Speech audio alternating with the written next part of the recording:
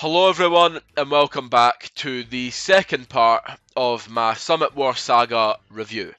Now today we are going to cover Marineford and the events of the post-war arc because I wanted to kind of separate them into two.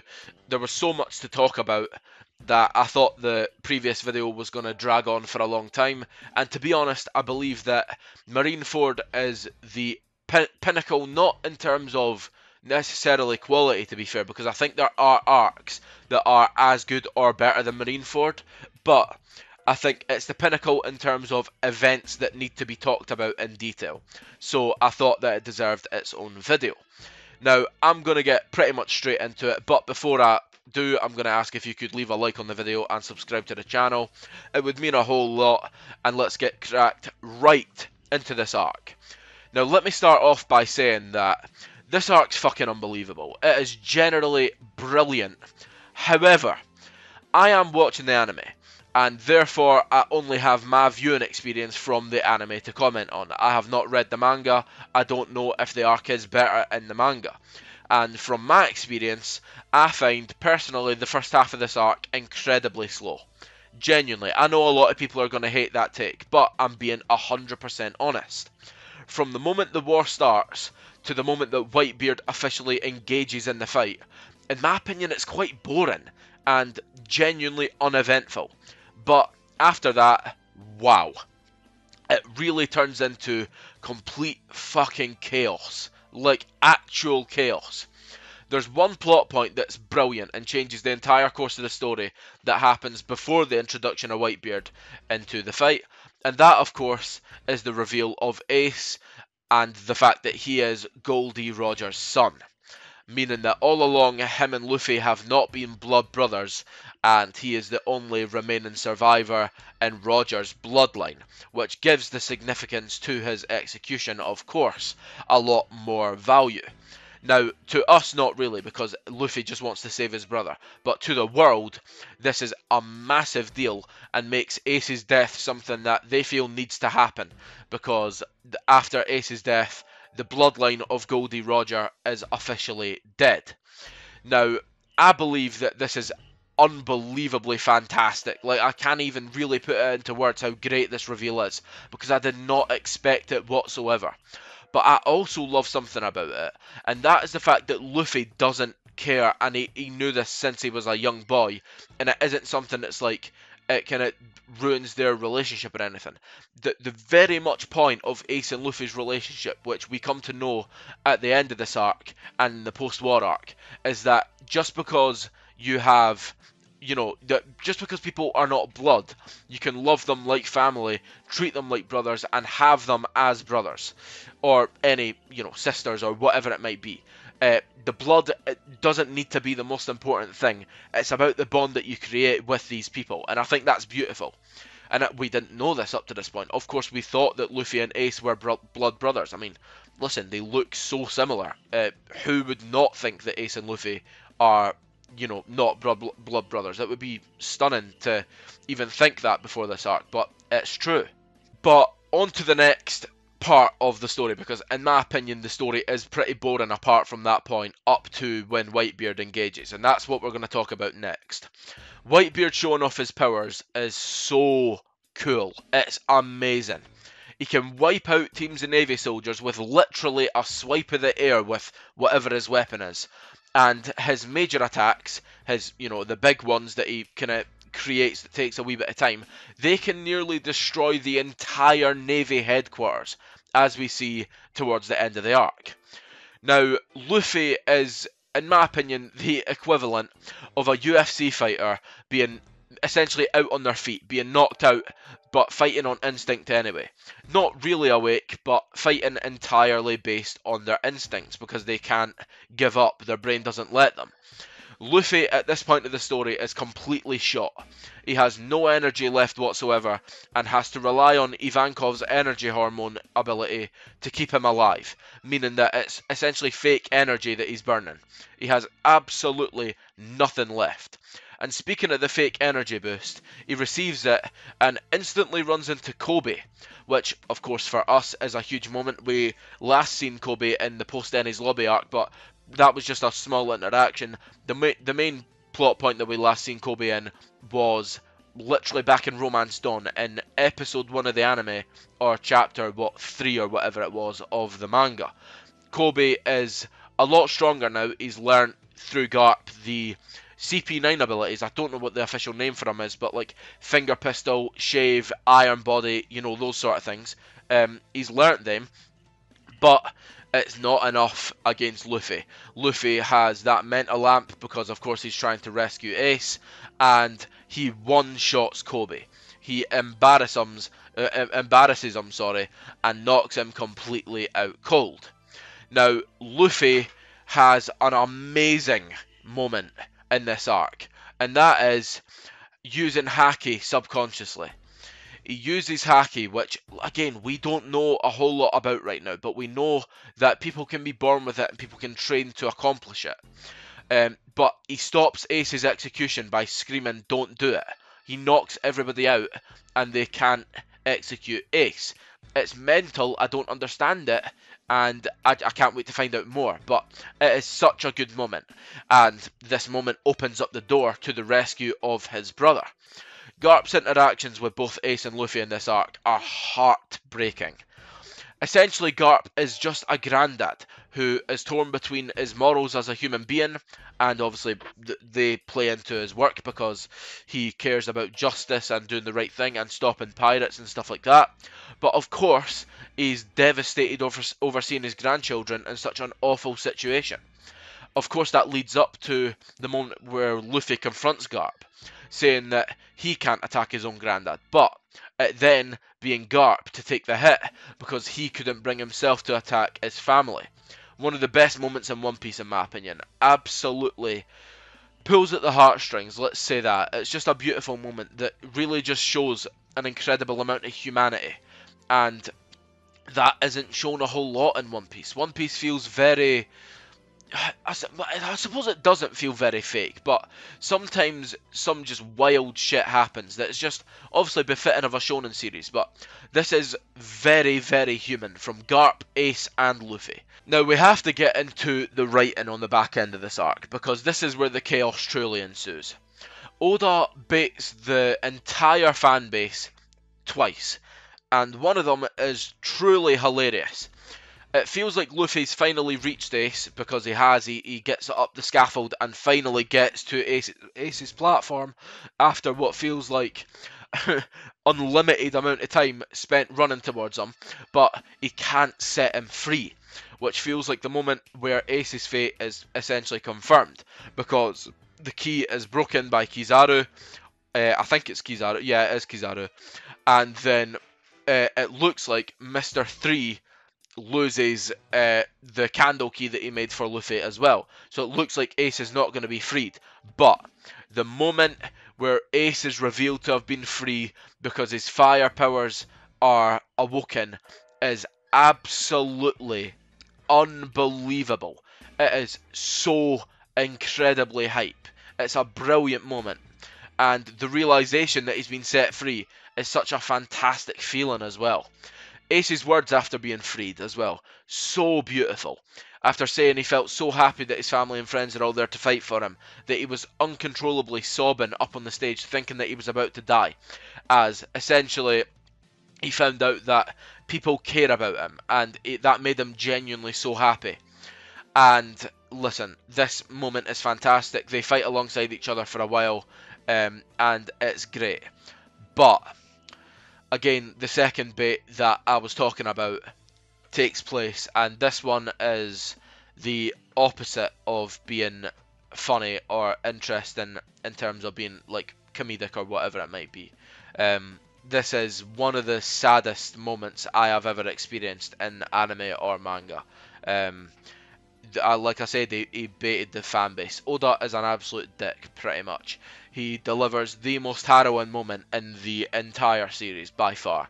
As, of course, Ace is freed, but ends up sacrificing himself anyway to save Luffy's life, as Akainu was about to kill him, leaving himself to die in his brother's arms with a smile on his face, saying that he was proud of the way that he lived, before, again, like I said, dying in a bloody mess in Luffy's arms. It felt like, genuinely, within 20 minutes we went from smiling at the freeing of Ace and the brothers fighting alongside each other to uncontrollably sobbing, I'll be honest, as Luffy lost his brother and had his brother die in his arms. It is truly heartbreaking, sobbing.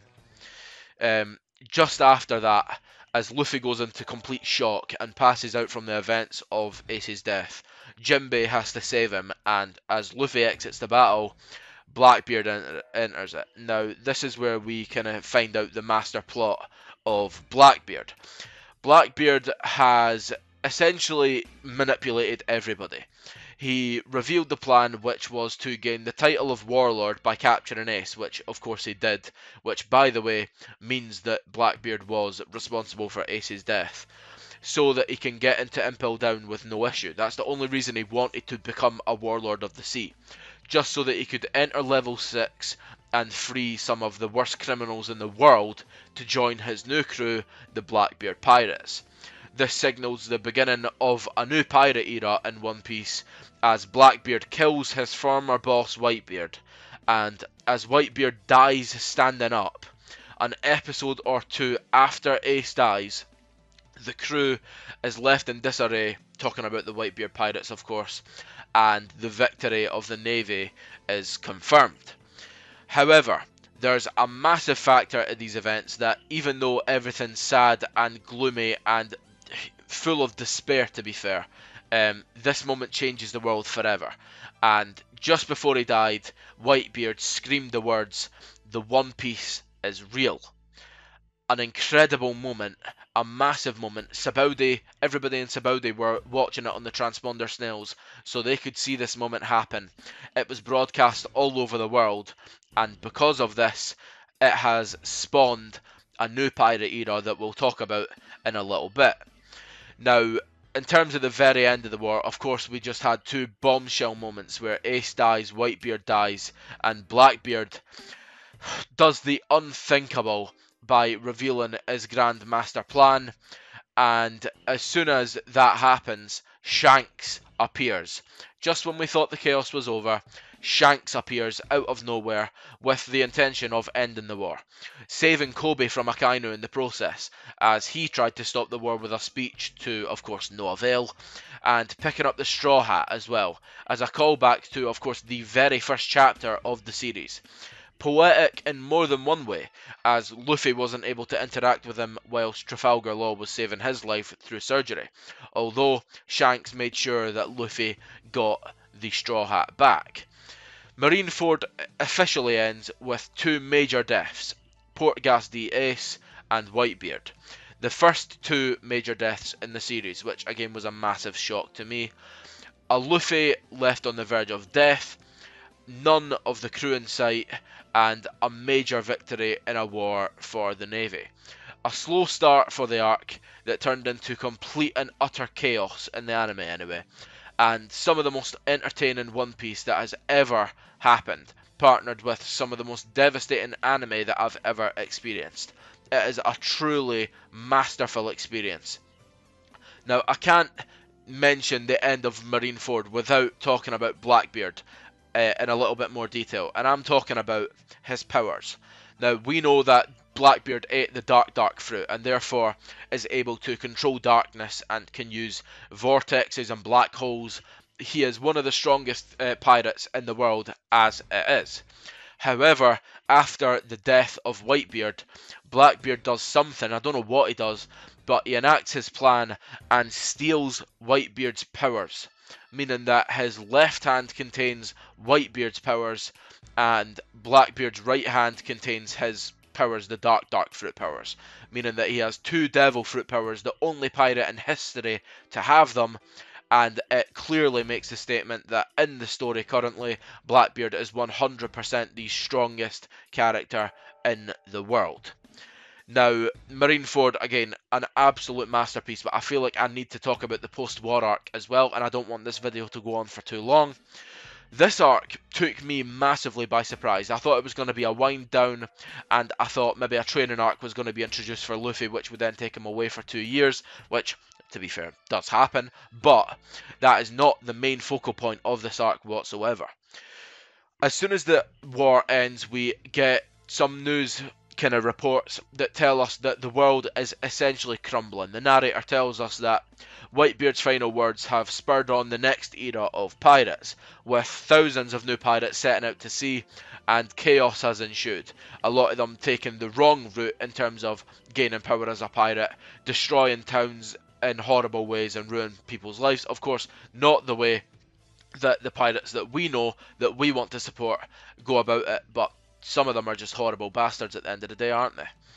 Trafalgar Law has been able to transport Luffy to Amazon Lily alongside Hancock, and as he awakens and starts to realise what just happened, he has a breakdown and begins to reminisce on Ace's life, which starts the backstory arc.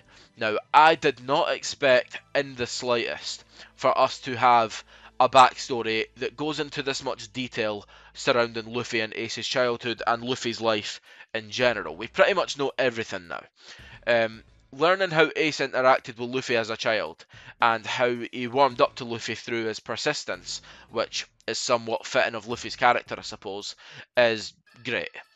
Luffy's so different as a kid, and it's really weird to see. He's a really sensitive child who is somewhat of a crybaby and shies away from any sort of fight or scary event at all as he starts crying and shouting about how he doesn't want to die and how he's scared that he's going to die.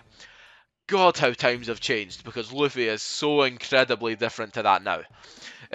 Unbelievably, we learned that the entire time there was a third brother. We had Luffy, we had Ace, and the third brother, Sabo, who is a fascinating character who grew up in a royal family but grew to hate his family due to the way that they acted, and he just disagreed with essentially everything they'd done, and he was desperate to live a life of freedom by taking to the sea before he was old enough to become a full noble. Ace, Luffy and Sabo spend every single day together and build such a tight bond, but unfortunately, through the actions of a celestial dragon, Sabo's ship is blown up as he's setting out ahead of Ace and Luffy, and he supposedly dies, although I'm convinced that we'll see him again. But regardless, this left them both absolutely destroyed, and this is the major moment of the arc.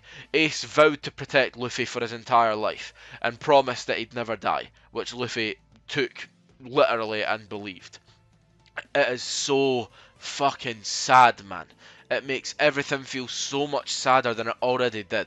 Putting everything into perspective like that through a backstory was the perfect way to do it, and I respect it so much from Oda's point of view. Luffy and Ace then spent the next 7 years training relentlessly together until Ace set out to sea at 17, Luffy obviously having to wait 3 more years before he could. They both trained each other so hard and became incredibly strong, making the fact that Luffy was so strong at the start of the series make so much sense now.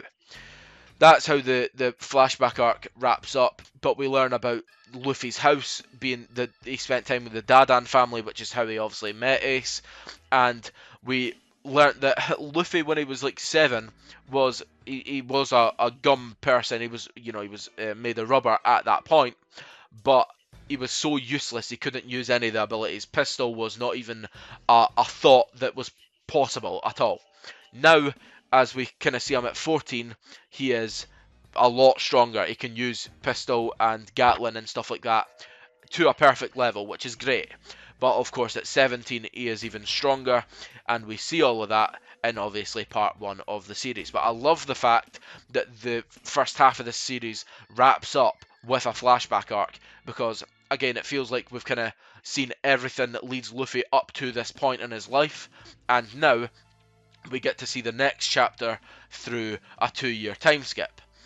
Jinbei calls back to the conversation with Ace in the cell and Impel Down, which is what I was talking about earlier, where Ace said that he seen Luffy in Alabasta, and when he seen Luffy, it made him so happy because he no longer represented that persistent kid who would chase him around every day and could never find him.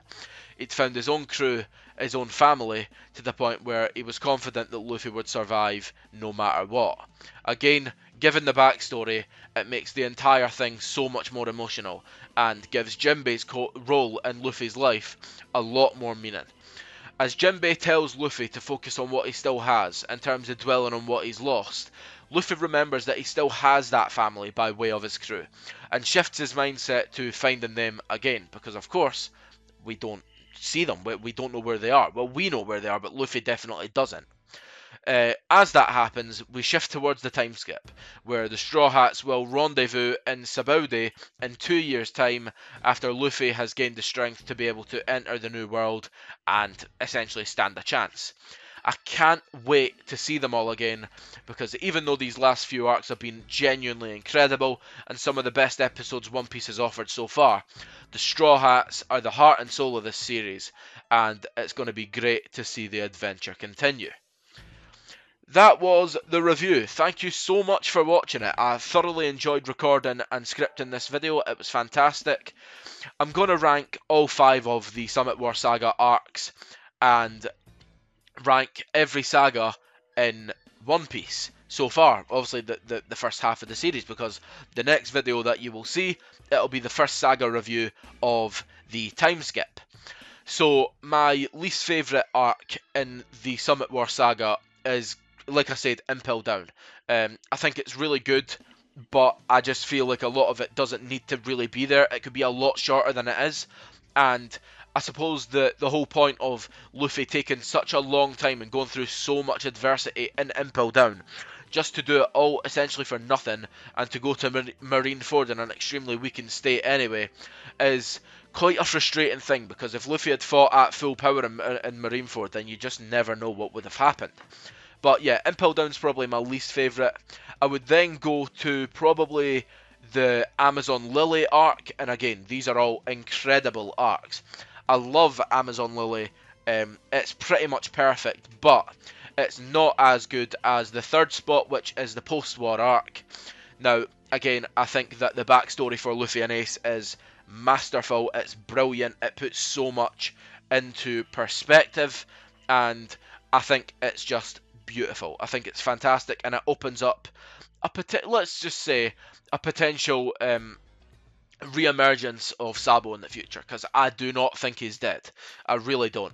Unless you see someone die in this show, they're not dead. That is the rule that I've got. Yeah, so post-war war is number 3. Number 2, I would go with Marineford, I think. Again, an incredible arc. Fantastic. The chaos is incredible, but I just think the slow nature of the start of it kind of pegs it back a little bit in the ranking. And because it's perfect from beginning to end, number 1 on the list would be Sabaody. I think Sabaody is incredible, and I think it is possibly my favourite arc in One Piece. Even maybe better than Enies Lobby, but that is very close. But yeah, an incredible saga, and I will rank all of the sagas so far in the series, every saga in part 1 of One Piece. The worst one, by far, is Thriller Bark. That is not even a competition. So much of it feels like filler. It's so mid, it's so average, it's just, ugh, not a fan. After that would be the Sky Island or Sky Pier saga, which I think is cool, but just pretty slow in the middle of it, to be honest. I think it ends great, but the middle portion and the start of it aren't fantastic. Next would be Alabasta. Again, love it, but just think that there's a little snag that holds it back from being as good as the next entrance, which would be East Blue. I love East Blue so much, and as time goes on, I grow fonder of it. I think the introductions of all the characters are fantastic, and knowing how much we know now about those characters, it just feels so significant and just a lovely thing to look back on. Next up would be my number 2 slot, which is Water 7. I think it's fantastic. I think Enies Lobby is one of the best arcs. However, if you're looking at it from an overall perspective, you've got to say that it's less consistent than the Summit War, because Long Ring Longland exists in that saga. It's just a fact. And although Water 7 and Enies Lobby make it one of the greatest things I've ever seen, Long Ring Longland is frustrating, let's be honest. So yeah, it would be number 2, and number 1 would be the Summit War. I think the consistency of how great these arcs are is unbelievable and incredibly tough to find anywhere else inside part 1 of the series. And I just loved it so much, and I can't wait to see what happens once we see the Straw Hats again in 2 years' time. If you made it to the end of this video, thank you so much for watching it. I genuinely appreciate it a ton. I'm going to leave a couple of One Piece videos on the screen. One will certainly be part 1 of this review, which covered Amazon Lily, Impel Down and Sabaudi. If you would be interested in leaving a like on the video, subscribing to the channel and hitting that noti bell as well, it would mean the world to me. Thank you so much for watching. Roll on the time skip, and goodbye.